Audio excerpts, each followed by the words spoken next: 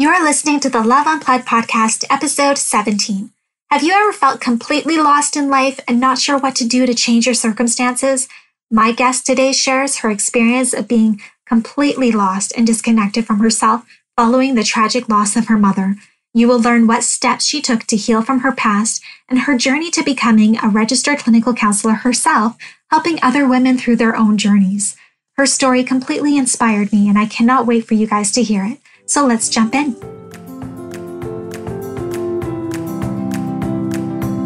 You are listening to Love Unplugged, a podcast focused on love in all its forms. I'm your host, Jessica Frigon, hopeful romantic and founder of Revue Blanc.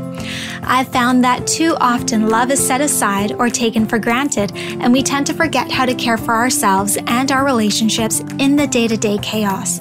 So let's slow down, tune in, and begin our journey of rediscovering love. From honest heart-to-heart conversations with real couples and knowledgeable guests, to deep dive reviews of new products and services that will help you feel beautiful inside and out.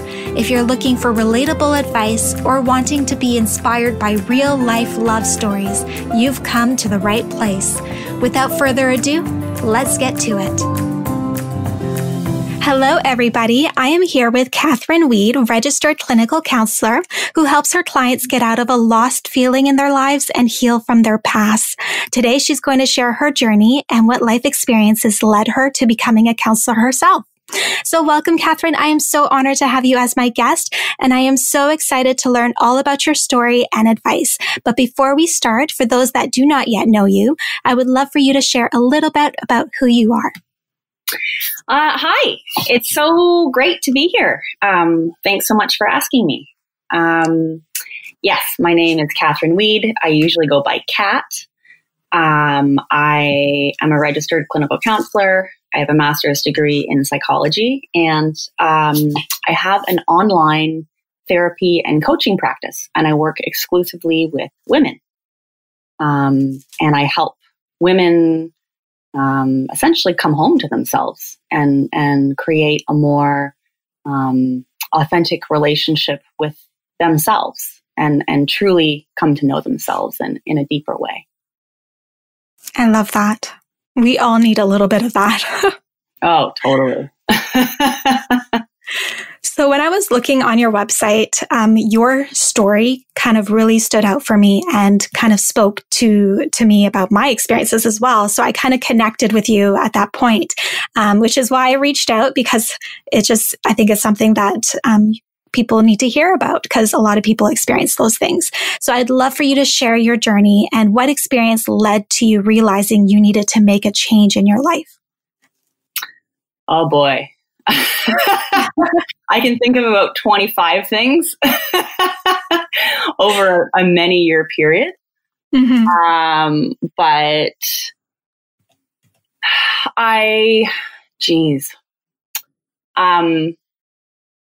ultimately,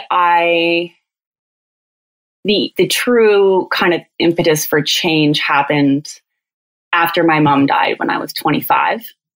Mm-hmm. And I realized that not just from that and a lot of things that happened when she was alive and in our relationship, but I was not able to be with myself at all, even for like 0.001 seconds. Everything. I couldn't.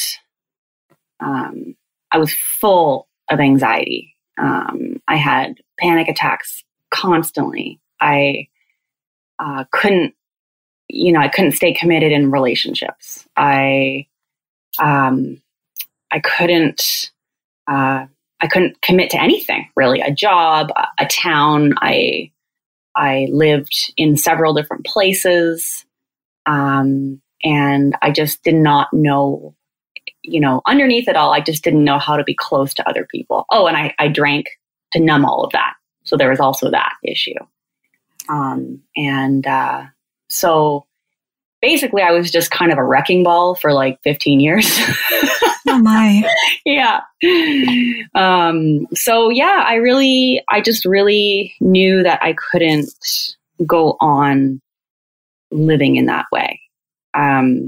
I hit the ground. I hit my bottom several times with, decisions, and I always joke that it's like, if I had like a bunch of options, I would always choose the absolute worst possible life decision for me and for another person if they were also involved for many years. So I had I really did have a lot of awful rock bottom moments, and I just full of shame. Yeah, the whole nine, basically. So I decided that I needed to make some changes in my life if I wanted to, live, really, to be honest. Mm-hmm. Really, really, really low for me for quite a while on and off. So, that was what I decided. I chose life, I guess. Good. I mean, that's in the end kind of hopefully what everybody chooses. Yeah.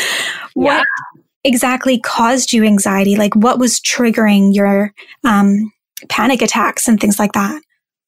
Well, I had complex PTSD, which I didn't know. Gotcha. Just a whole boatload of unintegrated trauma. Family stuff. My mom died of alcoholism.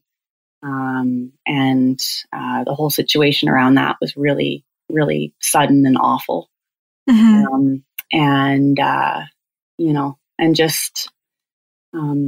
Being a child, and a teenager in that situation. And, there was just it was sort of the perfect storm of everything that sort of led to that. And now knowing what I know about biology and the nervous system and all of those things, I realize it's very clear to me what was happening and why it was happening. It was actually a very adaptive, normal reaction to sort of this, these experiences that I'd had up to that point. And so, and really it showed up in my relationships too, in a big way. It wasn't just an inability to, what we call in therapy, self-regulate, like regulate my emotions, regulate, myself. Mm-hmm. It was really, I could not commit and I could not be close to anybody and in relationship. And I went from, I went through men like socks in my 20s. It was crazy. And it was always sort of this desperate attempt to save me from myself. There was never any connection there. And there was moments of connection, but it was always very much a life raft situation where, for a second I could feel okay when I was with somebody new or, whatever it was. And it was, all kinds of crazy ways of showing up in relationship. That really was another kind of major impetus too for wanting to shift gears. It's insane what PTSD can do to someone's life. Like, yeah. Mm-hmm. I saw something on your website and it really caught my eye. You talked about how taking a deep breath when you're anxious or when you're having anxiety about something, it's actually not the best thing to do, which was so surprising to me because we're always told that when you're stressing out, when you're freaking out about something, just kind of breathe in, breathe out slowly. Right? Mm-hmm. So can you talk a little bit about why that's actually not the best way to help you in those situations? Yeah. And I mean that it depends. It's dependent on several factors. It depends on the level of somebody's anxiety. If it's just sort of a, maybe a 4 out of 10 and it's like, ooh, I'm feeling a little jumpy, and they have the capacity already in their system to sort of integrate that emotional charge, that physiological charge, maybe taking a breath is okay.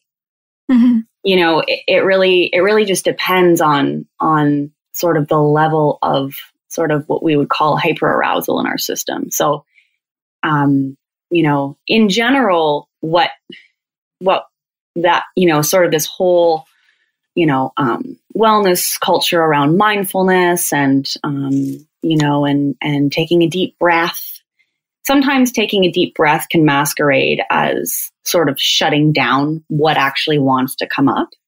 Mm-hmm. So first of all, just on a purely anxiety level, when we take a deep breath in, our heart rate actually increases because that's what happens physiologically on an inhale. So when you take a big inhale, you know, you're going to feel, you know, more arousal in your system, which creates more fight flight, which creates more anxiety, which is what we don't want to do when we're already ramped up.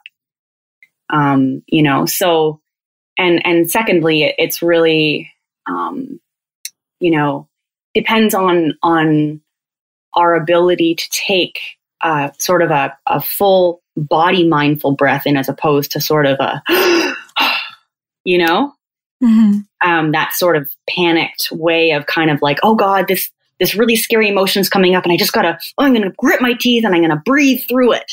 You know, that's often what happens. And what we actually want to do, what anxiety is on a purely physiological level is just excess survival energy in our system. And it wants to arise, kind of move up through the peak and then naturally come down. It's sort of like, it's like a mountain, you know, it kind of comes up, it peaks and it wants to come down. So if it's trying to come up and we're kind of shutting it down by going, we're actually doing ourselves a disservice and we're sort of stuffing it down further, which in the end creates more anxiety. So what we want to do instead to work with our stress response and with the nervous system, we actually want to you know, cultivate the ability to tune in to what's happening in our body. And we don't do this when we're anxious. These are practices that we can practice when we're feeling neutral or good or okay or great, you know, where we can tune into our physiological sensations and track them and follow them around so that when we are anxious, we can feel our breath naturally will become shallower. You know, sometimes we'll get into chest breathing. And what we want to do in those situations is not shut that process down, is we want to encourage it and allow, you know, and stay with it and have the ability, you know, and have over time cultivate the ability to stay with that shallow breath. Because when we stay with it long enough, it allows it to crest over that peak. And then our body will actually take, without us even having to think about it, eventually we go, you know, and you might get 3 or 4 nice big breaths and they're initiated by the body, not by the mind. And there's a big difference between, you know, trying to grit our teeth and clench our fists and breathe through something and actually allowing the body to do its thing. And when we do that, we naturally discharge the stress response. Especially again, when we're, you know, way up, you know, for example, you know, in the middle of a panic attack or on our way up there, you know, it really is important that we don't do, you know, something like square breathing, like the in for 4, hold for 4, out for 4, hold for 4. And again, sometimes those breath, you know, those ways of breathing are really wonderful and can be very, very calming. But depending on how ramped up our system is, you know, they can actually not help us calm down. It emphasizes, you know, the terror that's associated with those physiological sensations. You know, like, oh my God, I can't take a deep breath. And then we kind of get stuck in this loop, you know, and so, yeah, it's really, it's nervous system health, really. And do you find that when you repress or when you don't allow your body to go through those emotions, you repress those emotions, which then is really not good for you physically, and you'll have to deal with them at some point later on. Yeah, exactly. Yeah, that's a good way of putting it. You know, we'll store it for later. Mm-hmm. And again, you know, it all depends on the person, on their capacity to feel their sensations and emotions in their body, and the level of, you know, and the trigger, you know, mm-hmm. If it's full on, you know, and we don't have the capacity, you know, to sort of work with it, it definitely, you know, we can get into a pattern. It's really patterns over time of, you know, like, oh God, here's my anger again. I'm just going to grit my teeth and I'm just going to breathe through it, you know? Mm-hmm. You know, and anxiety is just it's actually not an emotion. It's just a physiological, you know, response. It's, you know, it's not often we say, oh, I feel anxious, but it's actually, you know, anxiety, I always think of it, it's like the lid on top of the emotions that are underneath, like the very human emotions mm-hmm. that are underneath, sort of that cover. Gotcha.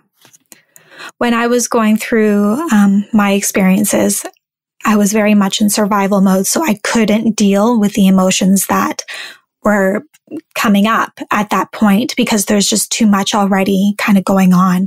So I repressed all those, but because I repressed that, I feel like years down the road, those emotions were coming up and were changing my view of situations and whatnot.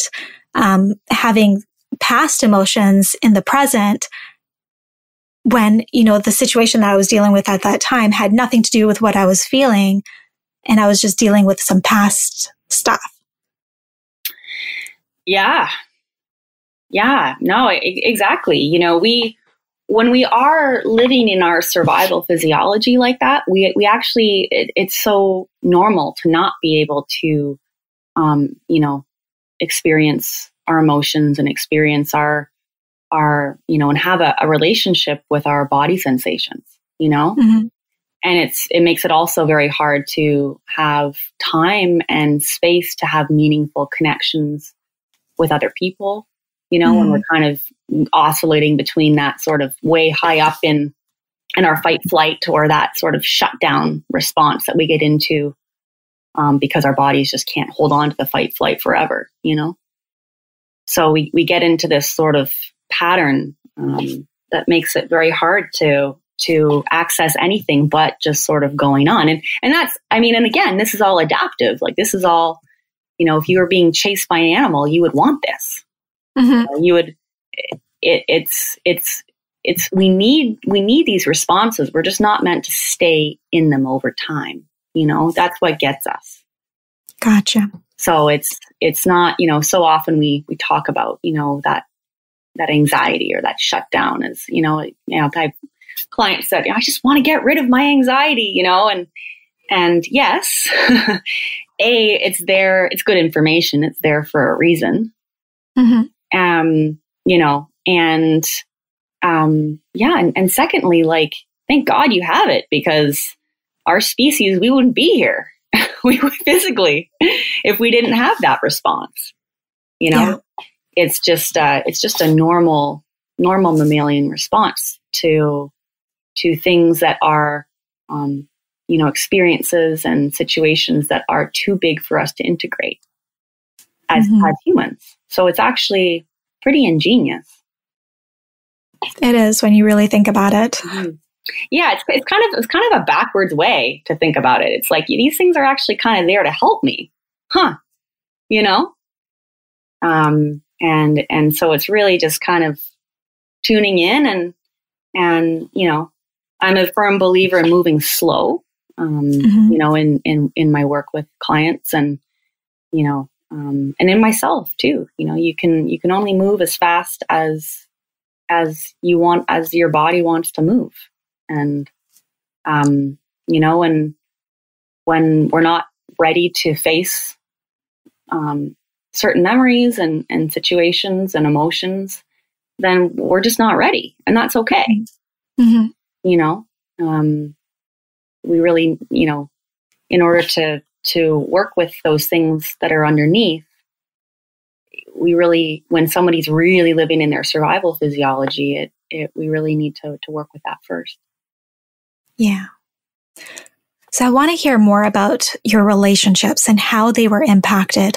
Like, did your partner know that this was all going internally with you, or were they kind of unaware and you were kind of just showing kind of a side of yourself that you felt that they would accept? Or oh yeah, you know, I still have parts of those years that I actually don't have a memory of, which is very classic. With, you know, when you go through times like that, again, it's a gift from it's a biological gift, and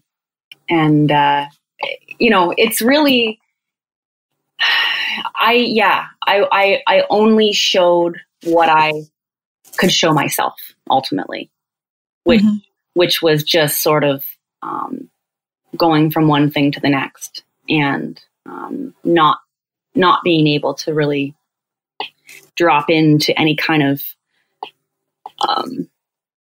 you know, meaningful interaction. Although at the time, I mean, there's always, like with everything, there's always moments of that were authentic, you know. But yeah, oh yeah, no, my, I mean, and because I was in such a difficult emotional space, the partners I chose were, you know, were equally had their own thing going on, you know.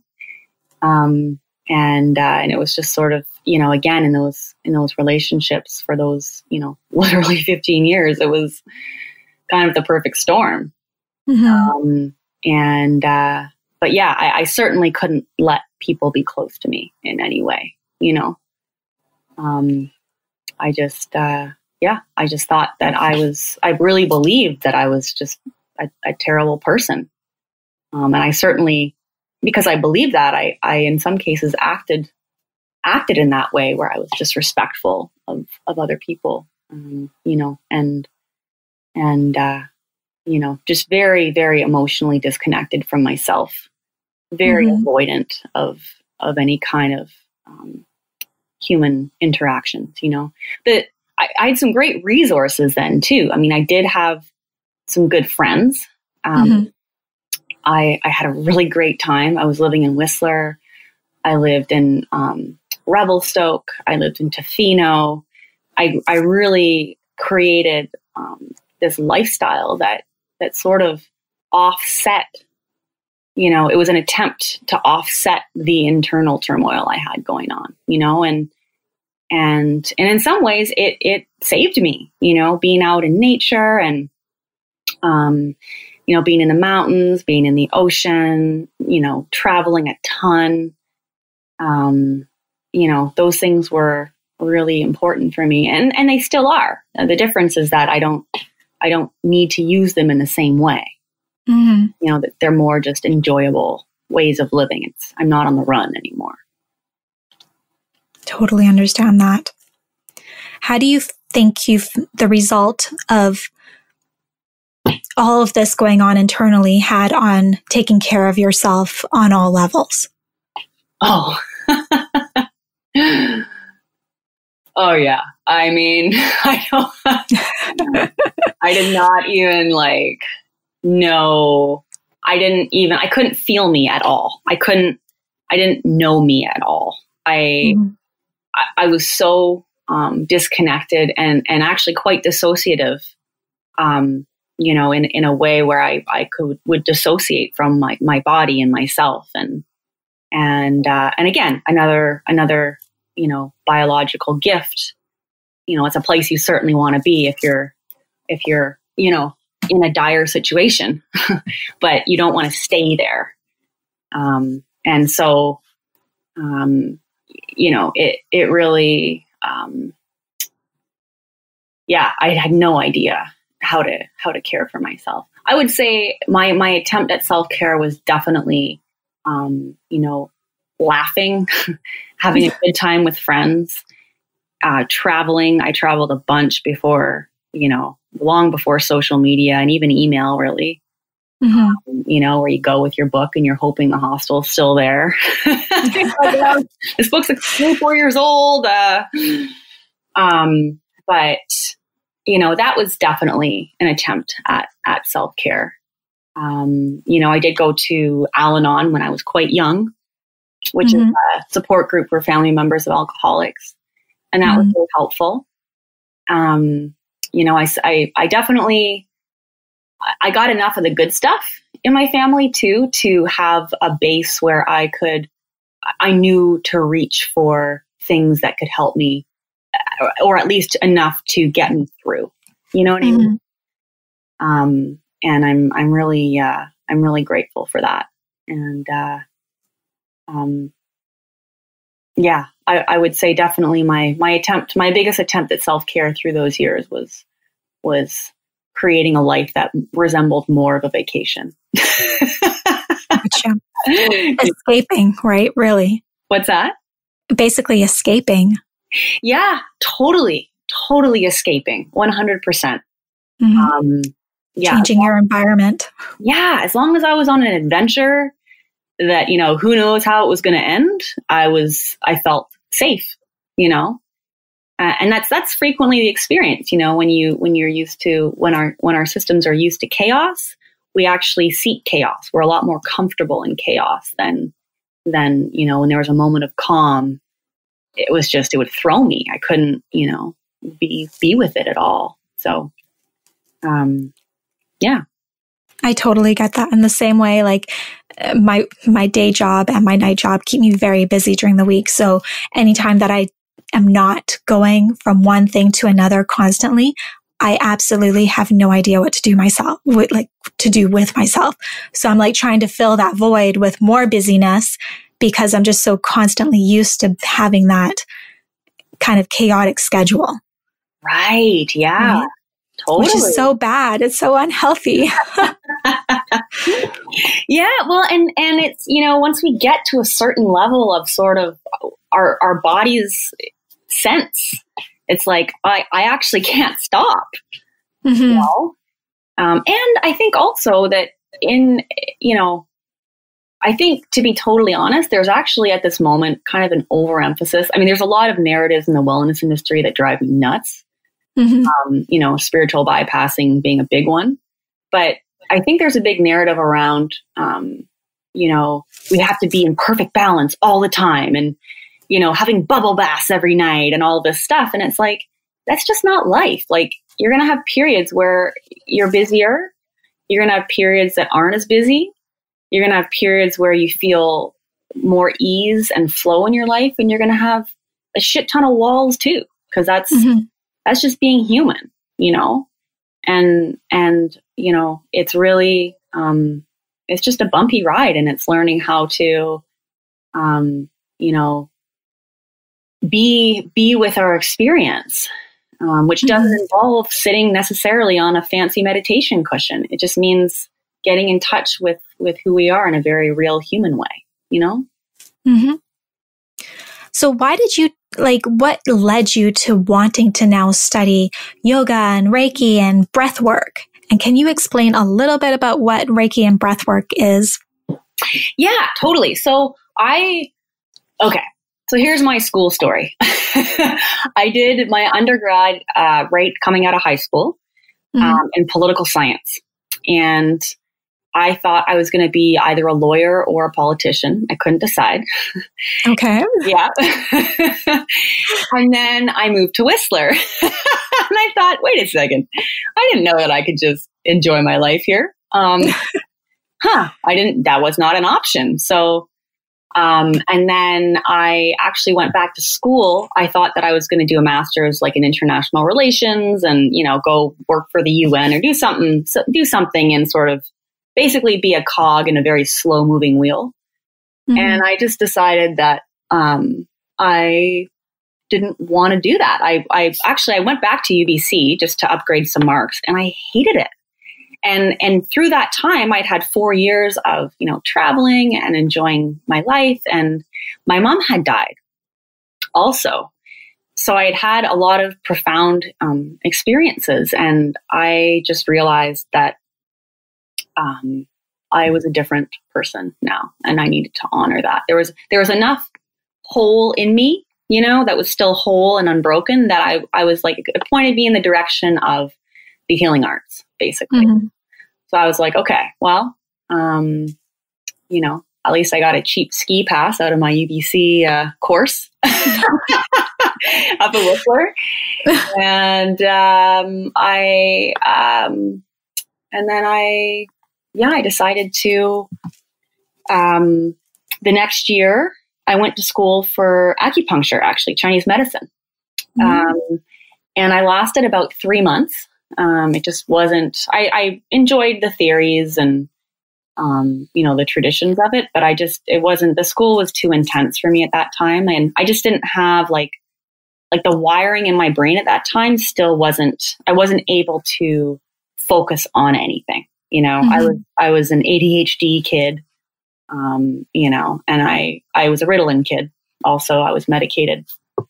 And at that time, I hadn't been able to get underneath a lot of these things that were sort of creating that normal brain fog when we have a lot of unintegrated things in our, a bunch of unintegrated emotions and, core belief systems and mostly our nervous system, all kind of driving the bus. So I remember just leaving there and going, no way, I'm not doing this. So then I decided to go to massage school.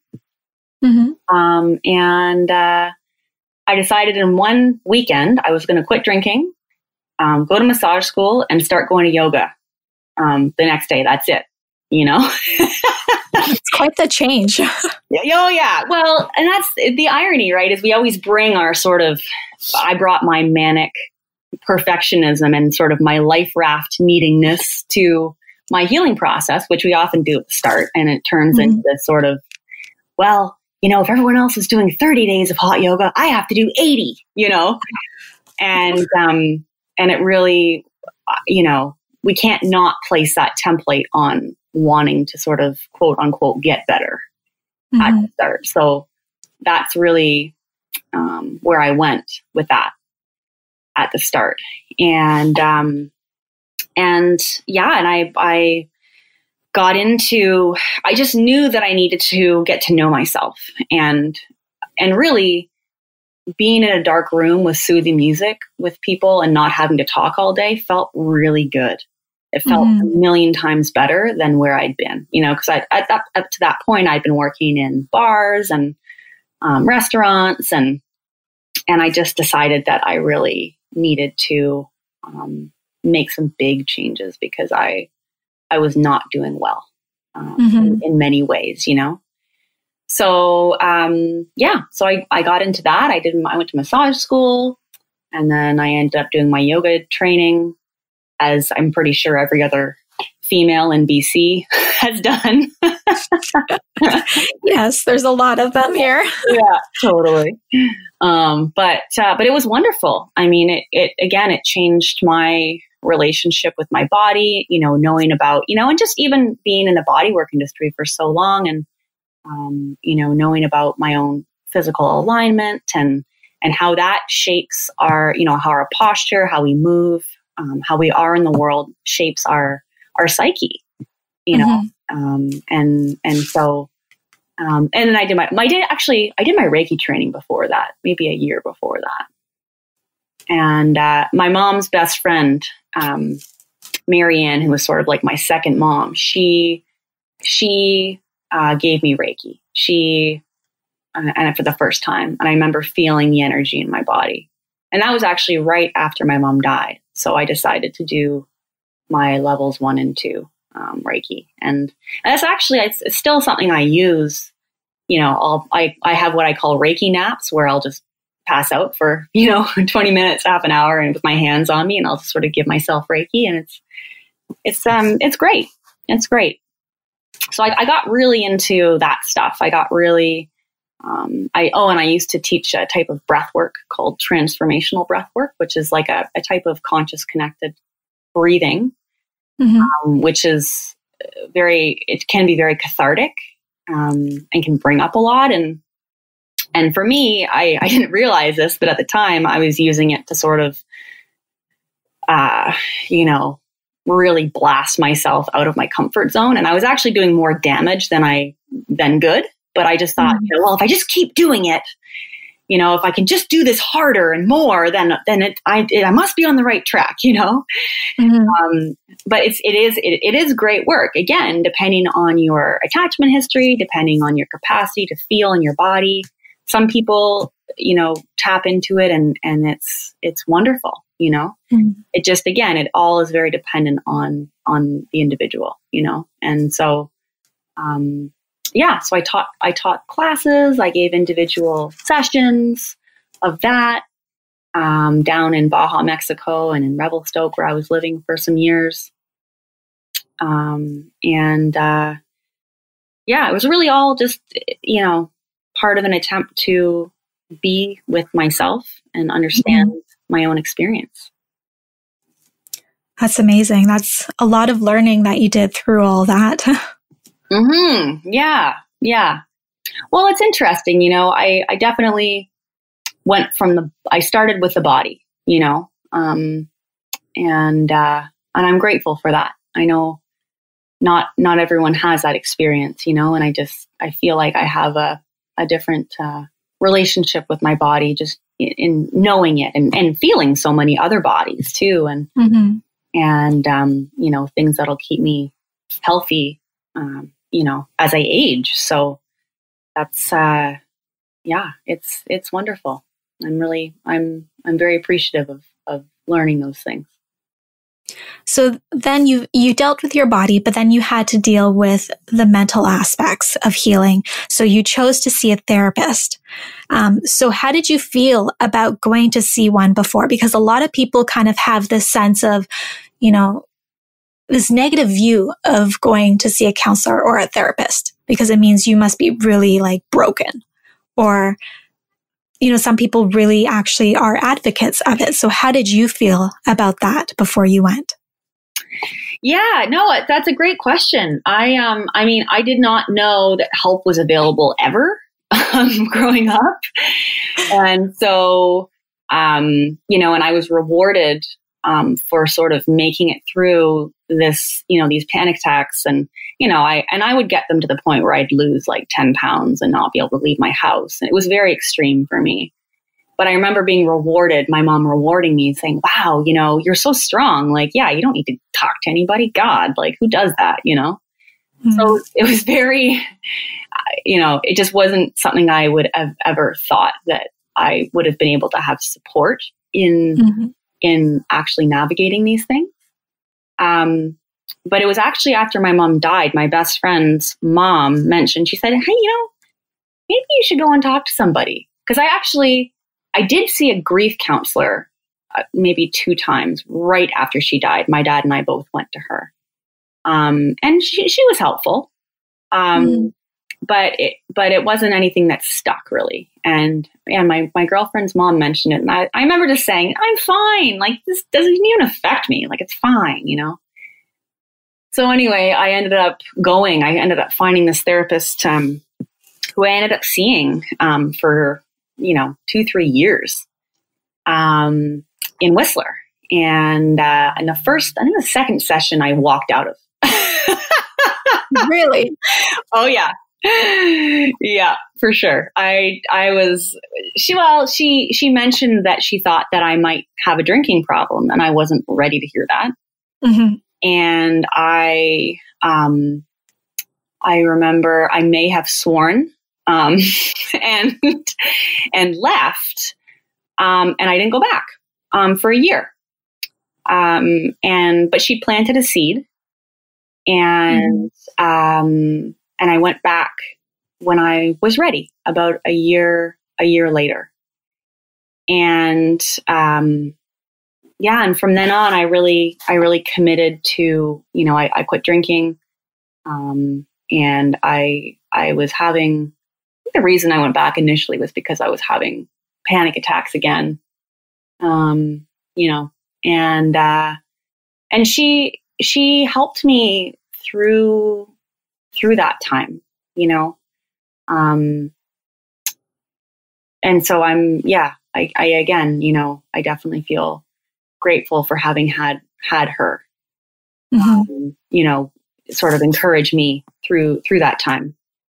You know, a bit more sort of human awareness, biological awareness, you know, normalizing what I was experiencing would have been nice, knowing what I know now.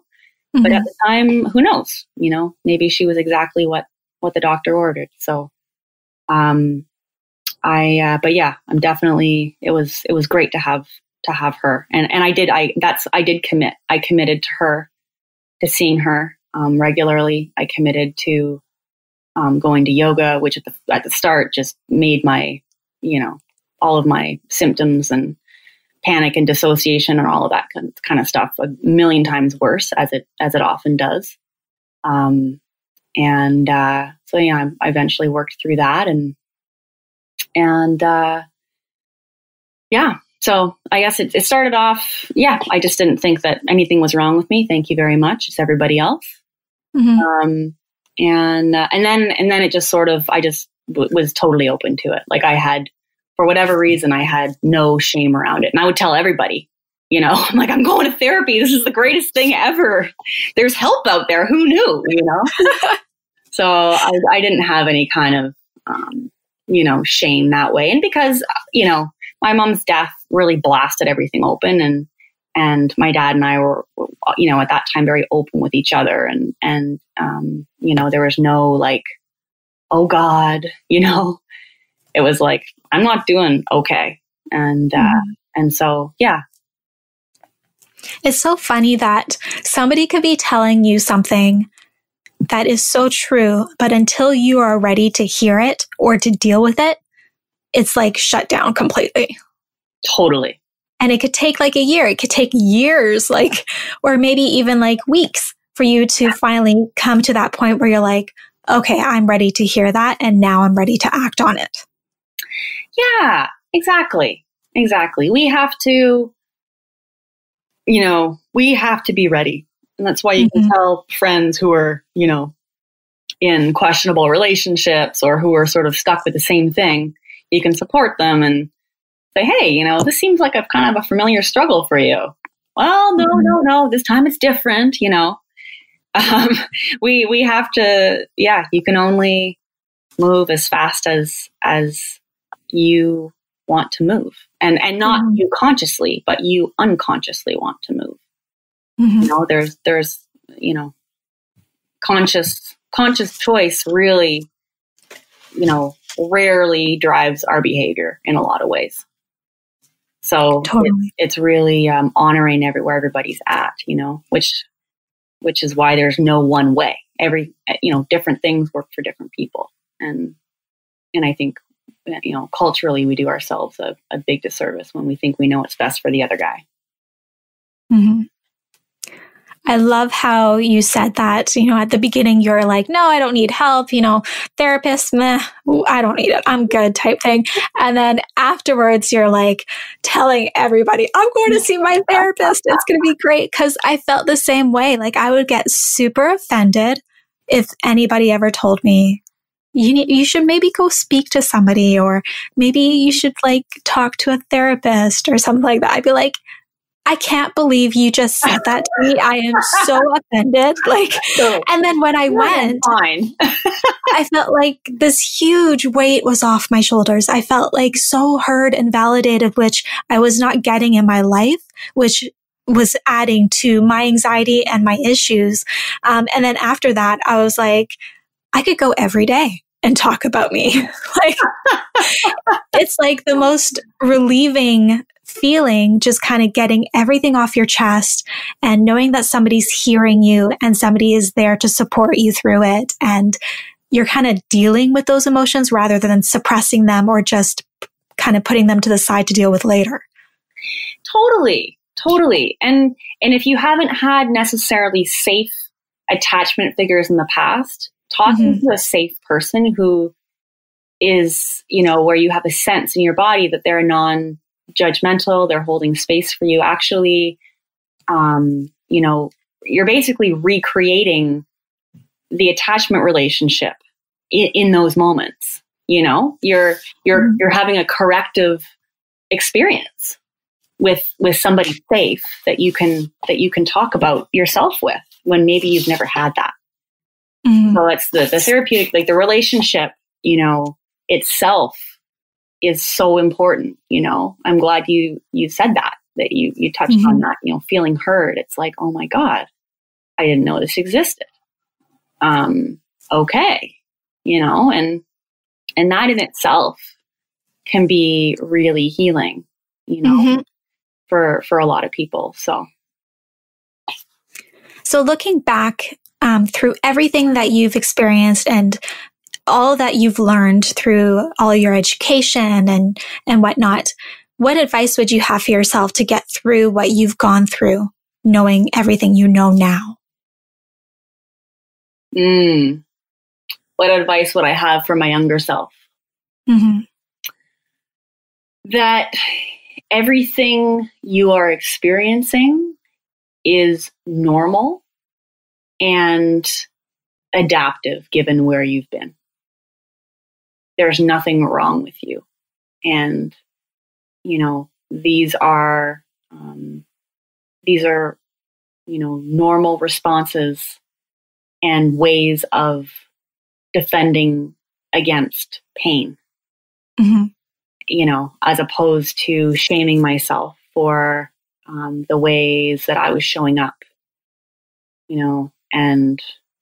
which actually, the irony is when we're stuck in shame and we just think that we're the world's most awful person, that in itself, even though it looks like we're being hard on ourselves, it actually precludes us. It prevents us from actually taking adult responsibility for our actions, because we can't go there. We're in a shame shutdown response. We're not able to process and go, oh, I made a mistake, not I am a mistake. Mm-hmm. There's a big difference there. Mm-hmm. So I think I would definitely, validate my own experience, and just, say, hey, this stuff takes time to unravel, and, you got this. There's enough mm-hmm. of you that's unbroken, even though it feels a lot of the time like there isn't. There's nothing wrong with you. I love that. So one of the things that I'm coming to realize in life is that even in every difficult situation that you could experience, there is a gem. There's something in there that is truly of value that can be learned or experienced. So was there anything like that for you in your journey that kind of stood out as, yeah, it was pretty crappy to go through that. However, it taught me this? Oh, yeah. Yeah, absolutely. I mean, I just wouldn't be who I am, Mm-hmm. I simply would not be, I certainly wouldn't have the ability to hold others in their difficulty without having gone through this. And I really feel, there's no other job for me. This is what I'm here to do. Mm-hmm. It's what I'm most passionate about, and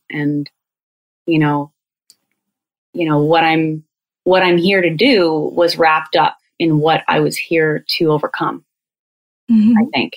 And, and certainly my schooling, I did a 3-year diploma at a school called Clearmind International Institute, which was sort of a combination of I was just going to start listing off theories, but who cares?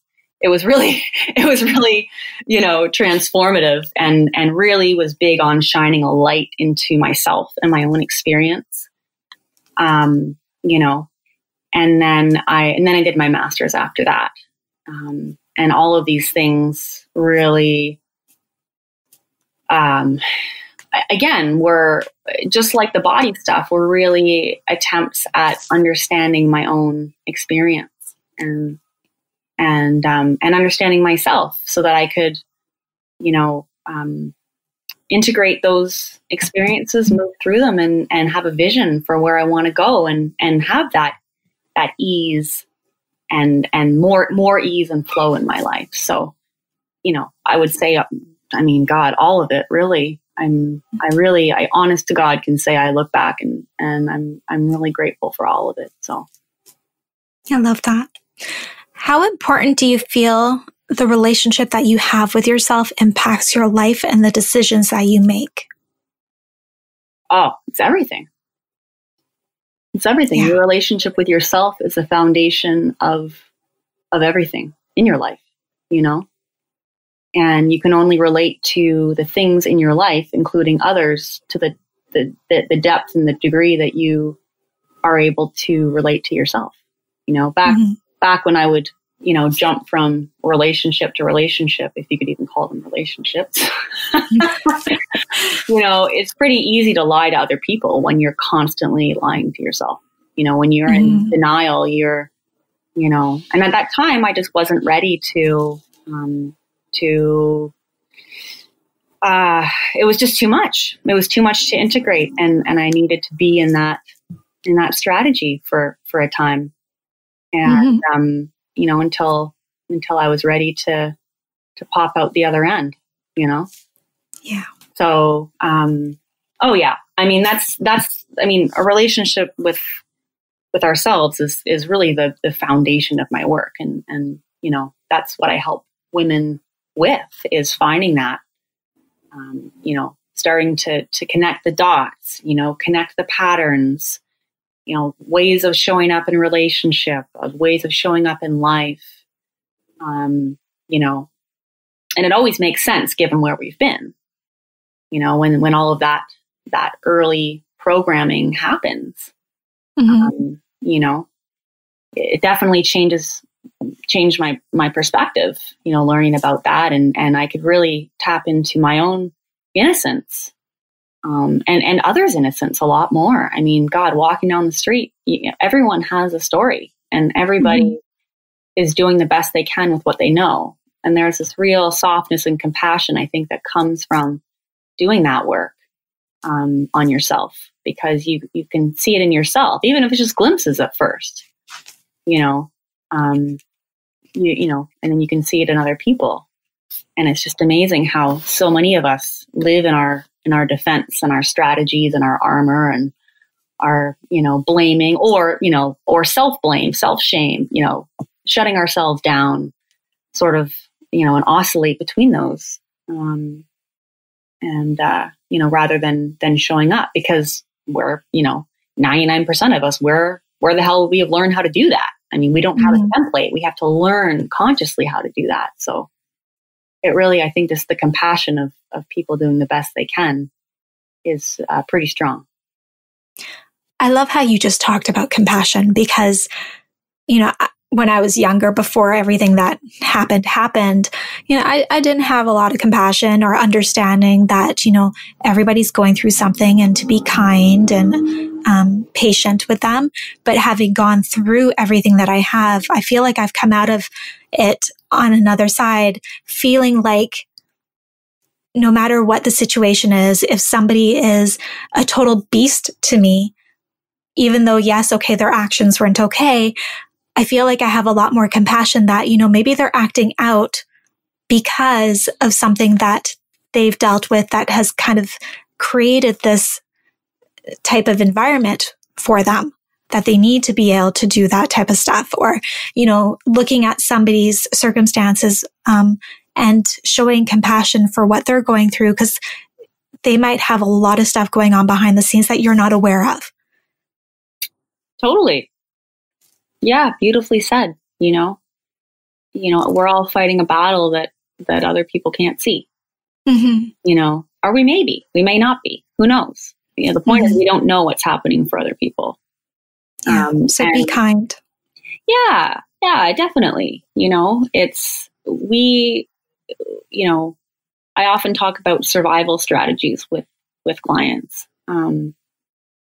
That are adaptive, given, we had to learn these things and these ways of showing up in order to thrive to the best of our ability. And that's an incredible thing that we have on board as humans to do that. I mean, we can survive in all kinds of crazy, relational situations, whatever we find that we're born into. So, but we just develop all of these ways of coping.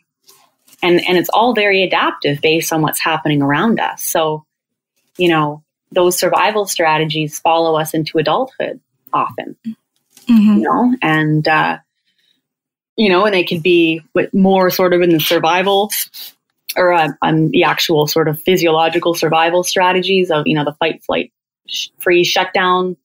They could be more attachment based, more, emotionally, certain ways of sneaky ways of showing up in relationship, trying to, attempting to get our needs met without actually expressing what we need, which is many of us.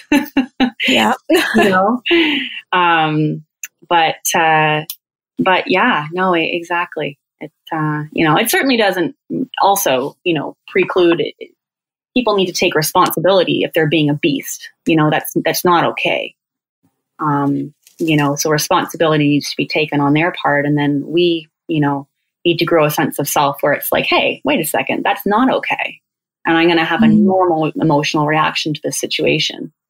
Sort of, I think there's, something that I call a compassion bypass that happens where we try to have compassion without feeling the normal, important emotions that come with being violated. So I'm really big on that too. But the truth is, at the end of the day, we really are all just kind of acting out in a way that, that worked before. Yeah.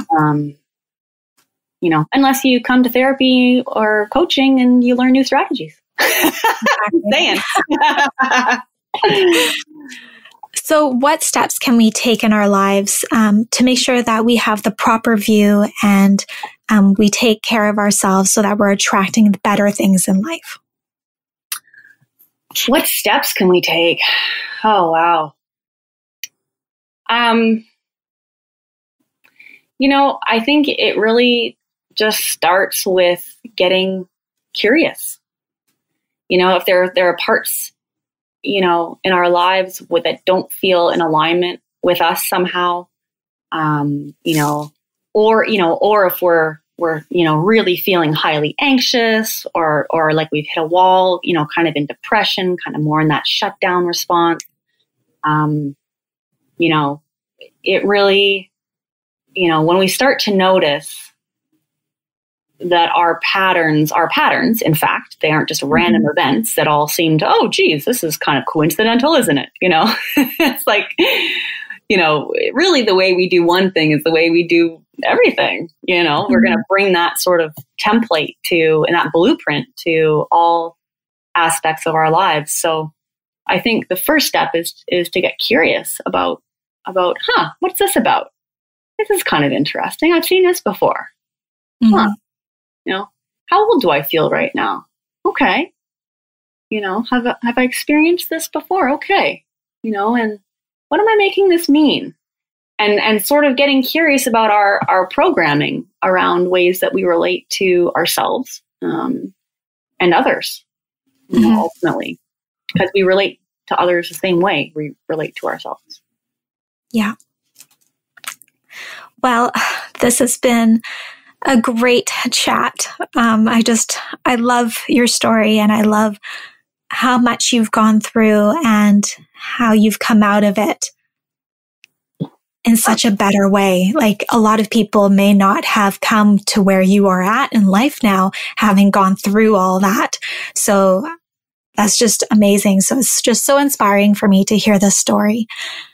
So if anybody wants to learn more about you, and what products or services that you offer, where can they find you?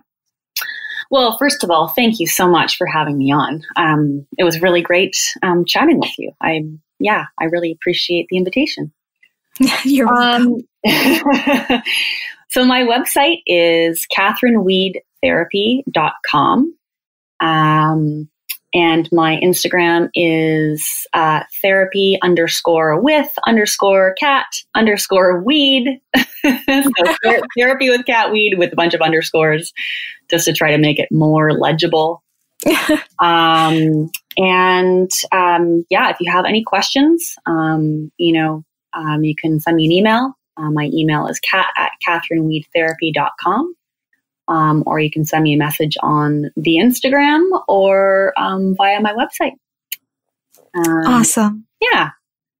Well, I hope that people take the chance to go visit your website and to hear more about your story there and kind of what services you offer that can help them through their experiences. Thanks. Yeah. Yeah, me too. So thank you so much, Catherine, for taking the time to share your story and for giving us such valuable advice how we can heal from our past and lead happy, fulfilling lives. Well, you're very welcome. Again, thanks for having me. I'm Jessica, and thanks for tuning in today to Love Unplugged, the podcast. If there are any questions or topics you'd love answered on the show, head on over to revueplan.com and share your request with me. If you haven't yet, go to iTunes and subscribe, rate, and review this podcast and share it with a loved one. Your feedback means the world to me, and the community we've created is what fuels our discussions here. After all, this is all for you. Join me next time for another Unplugged conversation.